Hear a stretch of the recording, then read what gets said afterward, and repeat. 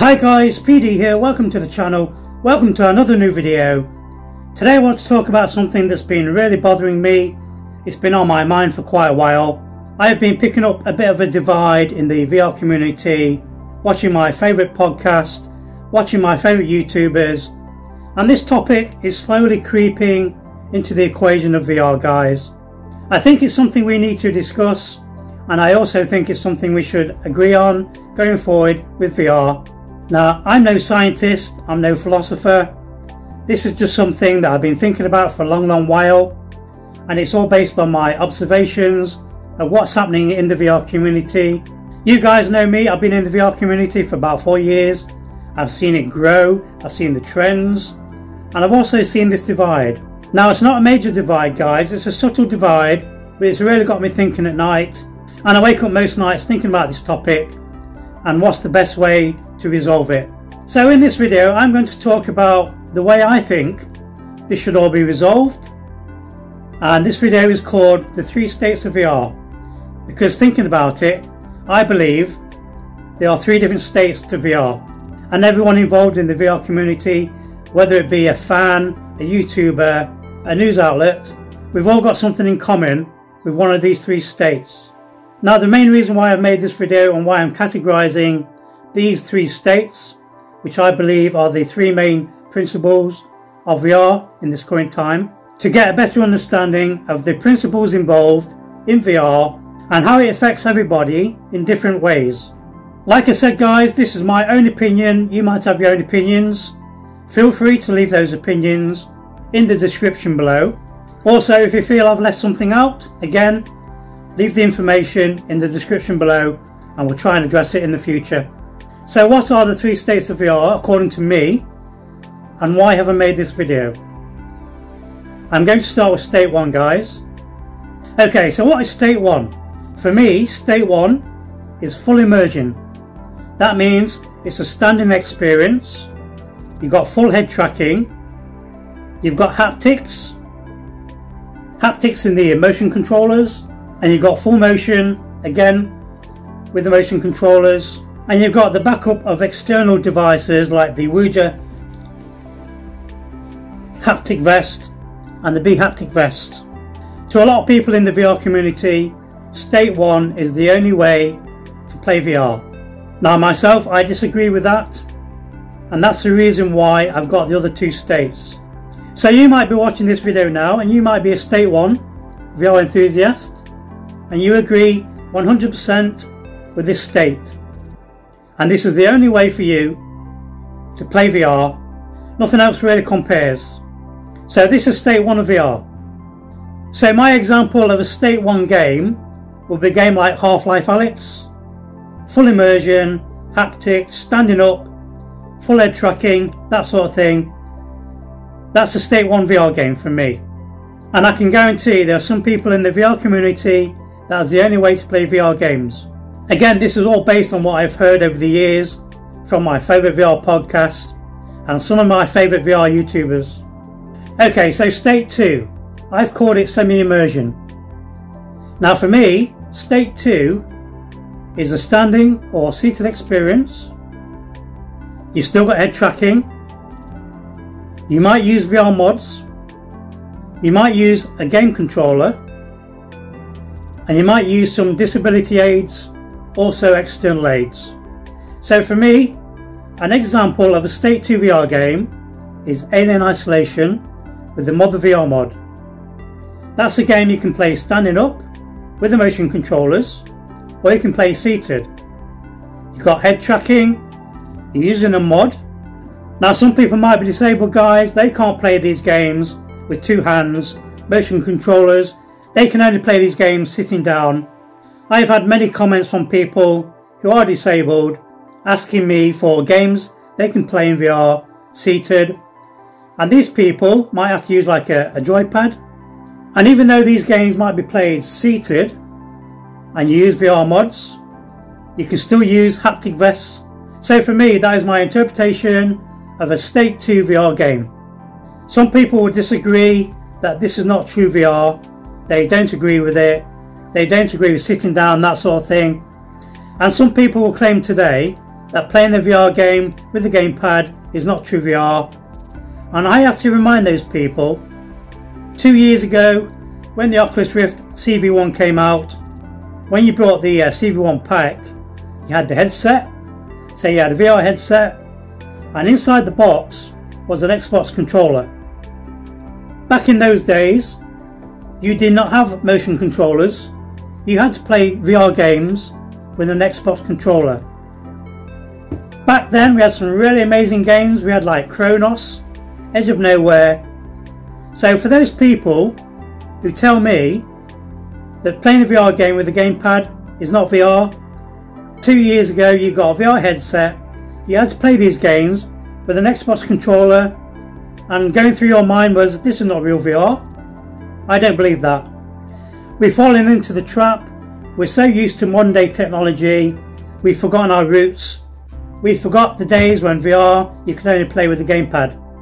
And I would just like to remind those people that that was a thing, and for some people that is still a thing. It's still viable. Moving on to state 3, I've called state 3 experimental immersion. So what is experimental immersion in VR?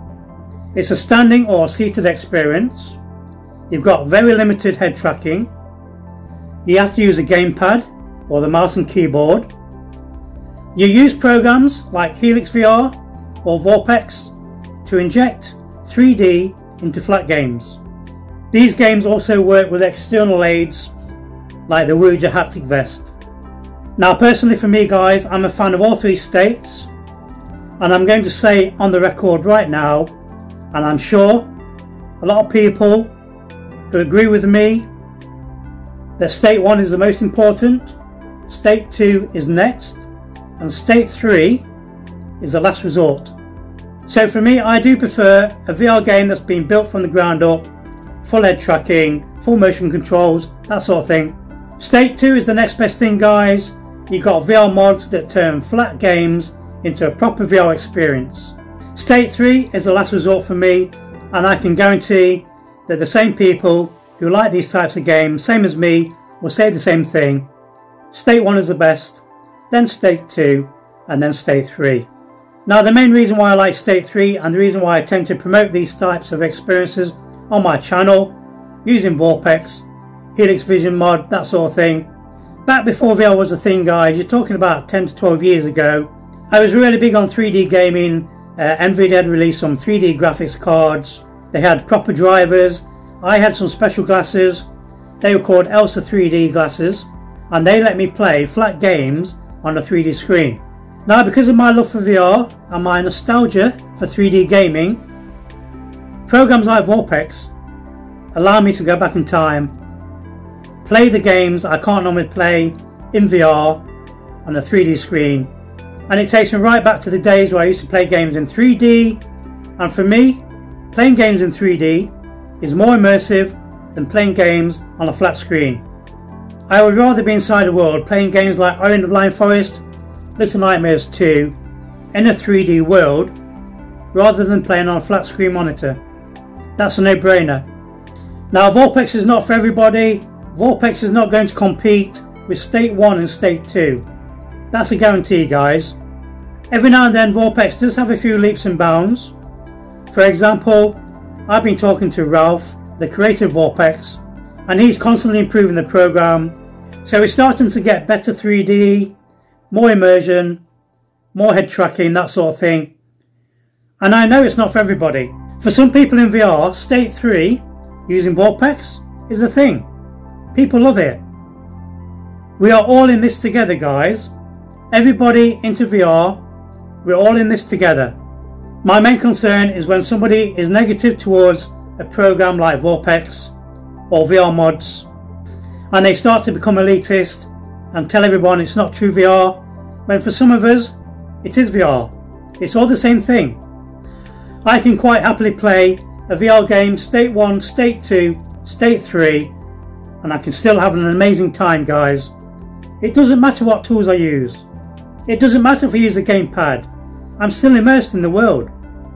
One of the main reasons why I'm seeing a rapid growth in people liking state 3 VR gaming, using programs like Vorpex, people are crying out for for AAA VR experiences. In this current VR market, guys, we're not getting those experiences. Now in State 2, we're getting Red Dead Redemption 2 with VR mods.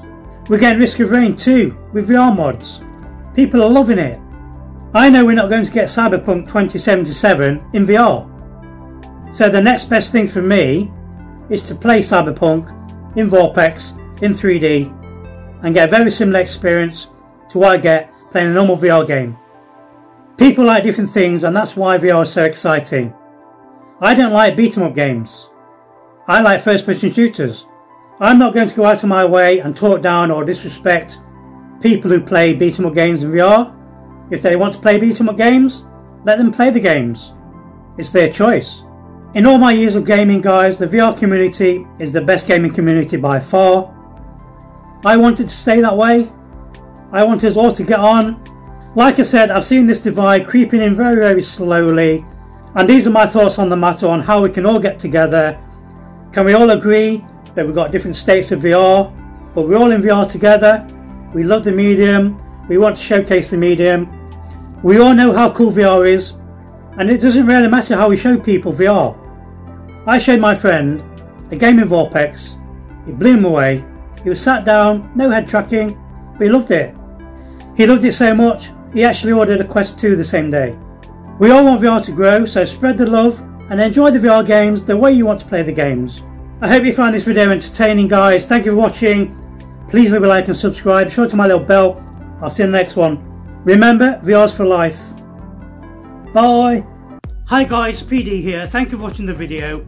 Thank you for your support. If you want to continue to support this channel, everything you do goes back into the channel. There's various ways to support this channel. We've got a Patreon.